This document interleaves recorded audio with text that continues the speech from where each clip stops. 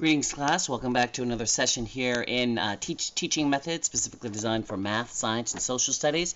Today we're going to be again looking at this textbook here about the CALLA Handbook, an excellent book if you're interested in learning about the cognitive academic language learning approach. And today we're going to be talking about, well, what is academic language development and why we should be teaching it. So we'll talk a little bit about why we should be, what we should be, and how we should be. Let's jump in right here, talking about why we should be teaching, why academic language development is so difficult. And so let's just run through some of the reasons for that. One reason is that it's rather formalized and it's less contextualized. Normally, you're understanding things that are going on because of the context that's involved. You hear people talking at a meal or watching a game, and you can see the context that's going on.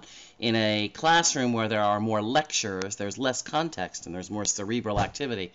So it's going to be more difficult because there's less context. And it's also more formal in a typical classroom. Those two features are not typically taught in language classes.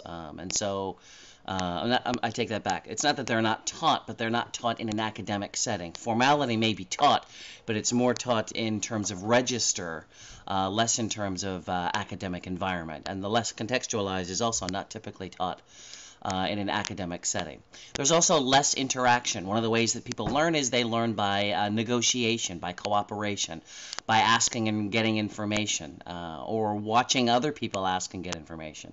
Again, in a classroom, that's oftentimes there's less interaction, so there is less opportunity for students to learn in other nonverbal means, or at least non-first-person verbal means.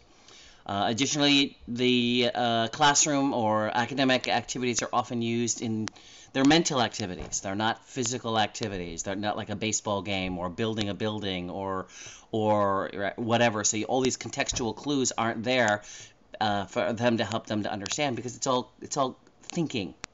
A lot of it is very much of it is thinking or analyzing or assessing, and so it's more difficult. Okay.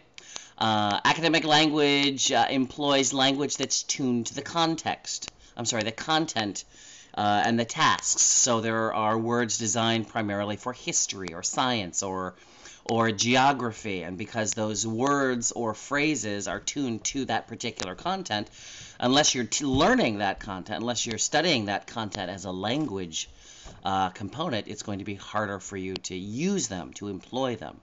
Basically, what Shamat is saying is you walk into a situation where you've got specialized language for a particular content area. And that is true, and so you've got to be able to understand and know how to learn on the fly that type of content. Lastly, academic language employs a lot of academic functions, things like giving information, to inform or to explain, not to necessarily demonstrate, to classify, the ability to summarize or to assess, to evaluate, to persuade someone that what their belief is right or wrong, or to persuade them that yours is right or wrong. Problem solving. All of these, again, very cerebral, are very much used in the classroom, and they're not necessarily the first on the list in a typical language classroom. They're more geared toward academic learning, and so that's why it's more difficult. Your typical language class doesn't cover a lot of these areas, so it's more difficult for students to understand. Okay, combining all these together, the less contextualization, less cooperation, more cerebral activity and specialized content and academic functions make academic language development more difficult. Okay, so why teach them? We've already talked about one, just to fill a need. These areas, again, that we're looking at back here, they're not often taught in a typical classroom, and to be honest, there are a lot of teachers who believe, and that's this one down here, there are a lot of teachers who actually believe students, when they walk in the door, they already understand these academic formalities and specialized terminology and phrases, and so for them it's going to be harder for your students. The stuff isn't originally taught, and so a lot of teachers have expectations that it should be understood already.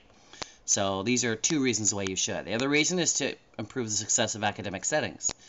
If they're prepared for these academic environments because we're focusing on academic language development, they're going to be better equipped to succeed in those areas.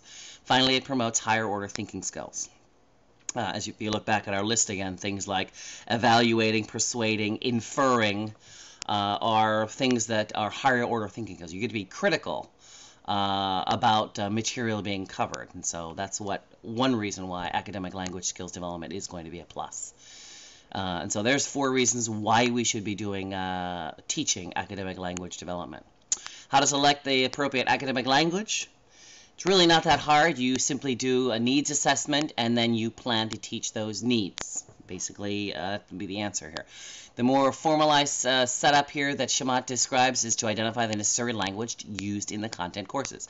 You should be sitting in those classes, finding out what specialized vocabulary and phraseology are going to be used in these classes that you as a teacher should be writing down so that your students can make sure that they understand what they are.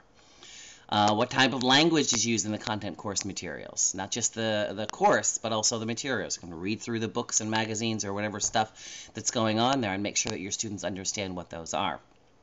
Then you develop authentic tasks. You build the bridge to help them aid in the mastery of the language components of those academic tasks. And then, of course, you encourage your students to give you advice to help you make the system better. Language ownership, and that's what this is, language learning ownership is a big plus for any system. I'm glad that they've mentioned it here. You find out from your students if this was helpful. Did it help them master the stuff in their content courses? And if it is, of course, that's good. If not, they can help you make the system even better. Okay. How to teach academic language for your classes? Well, again, this model you're going to see over and over again. Teach it, model it, practice it. Okay? So you get them to, you show them, you walk them through the process. Okay? If you're in a science class and you're walking through this particular process, you want them to see this stuff. Okay? But you do it first by explaining to them, you walk through this process. Here's how you're going to be doing it. And then you model it. You actually go and do it for them so that they can see it. And then you give them opportunity to practice it. Okay? The other thing that you can do to teach academic language is to encourage them to notice. Have them keep an eye on what other teachers what their teachers and their peers are doing in the other classes so that they can try to notice these differences, notice the things that are going on. You can, of course, teach the content language. That's something that's obvious. Provide opportunities for them to practice in your classroom. You may also find out that they have a project or a presentation that they need to do. You prepare them, help them to prepare for that, and then they do it in another classroom. You can, of course, obviously have them practice in your classroom. Finally, you can teach them learning strategies, which I'm sure you've heard of before, and you will hear again later on in this CALLA approach system as well, as far as teaching learning strategies. As far as teaching academic language learning, you can be teaching, modeling, practicing. That's the biggest thing. After, of course, you know what the elements are, as we talked about earlier back here. And that's basically all for the academic language development. This is a rather short chapter.